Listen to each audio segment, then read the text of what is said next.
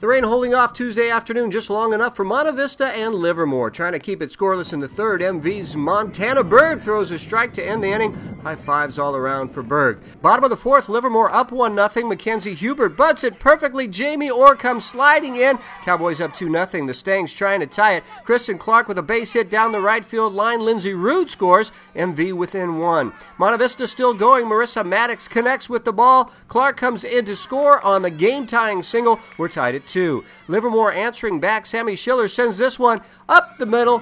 1-run scores, giving the Cowboys a 1-run lead. Cowboys continue into the sixth. Kristen Palazzo drops the ball into center field. Lindsay Luciavero touches home, and it's 3-2. Livermore Cowboys in the lead. But it's the Mustangs' Maddox in the top of the seventh, hitting it out of the park. It's a 2-run shot. Celebration time for Monte Vista as the Mustangs go on to win the game 4-3. Maddox leading the way for the Monte Vista Mustangs.